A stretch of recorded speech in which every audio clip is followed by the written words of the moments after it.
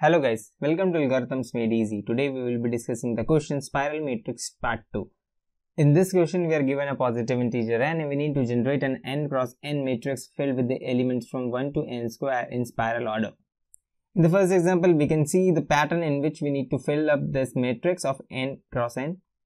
In the first part of this problem we were given the matrix and we need to return the values in the spiral fashion, while in this we are only given the n and we need to generate the matrix. So both the problems can be solved using the same technique. Let's see the basic idea of how we can solve this problem.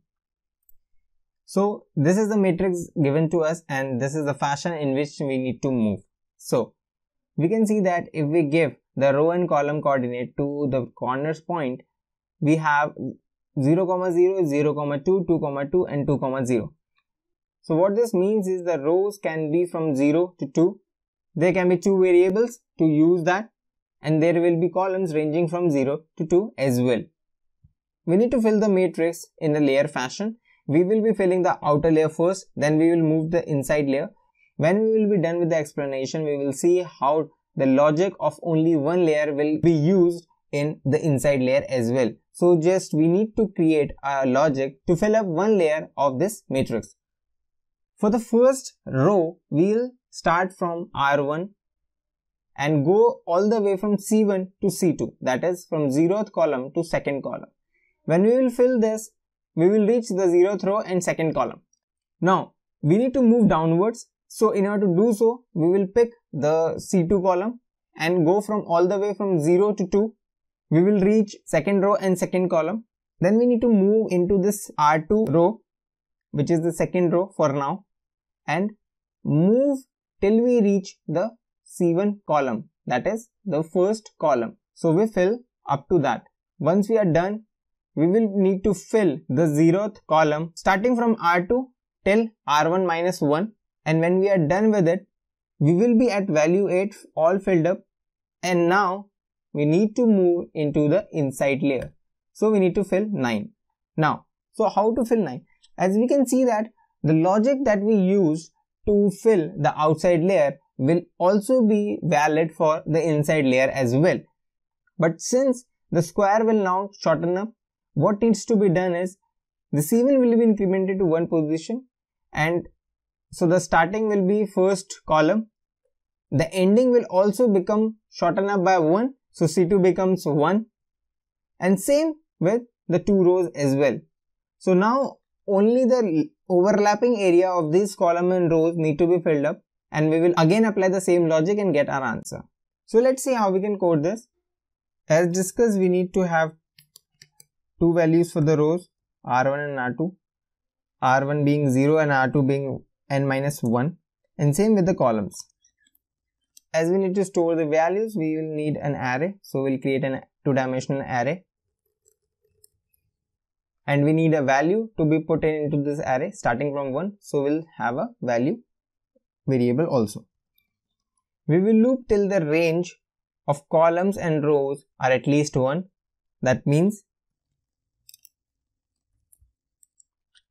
now as discussed, we need to start our looping from R1 row starting from C1 column up to C2.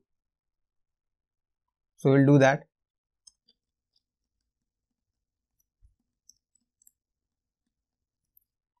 This is moving left to right. Now we need to move down.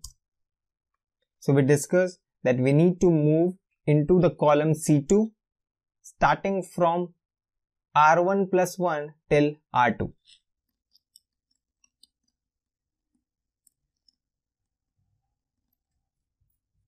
Now we need to move from right to left and then move up.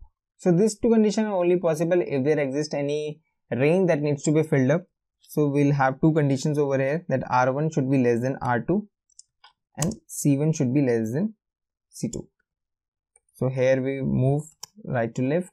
So we discussed moving from right to left, we need to move in the row R2 starting from C2 minus 1 till C1 plus 1. So to do so, and then we need to move up, and we discuss we will be moving in the C1th column starting from R2 till R1 minus 1. That is,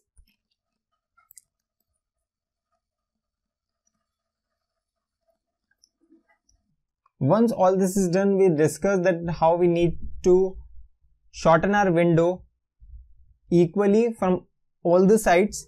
That means the R1 will be incremented and the R2 will be decremented, C1 will be incremented and C2 will be decremented. Once all this is done, we just need to simply return our array. That is all. So let's run this code. So it gives proper result. Let's submit this. So it got submitted successfully. The time complexity of this algorithm is of n square, while the space complexity is of 1. We are not considering the output array in the space complexity. That's why it is constant. Thanks for watching the video. See you in the next one.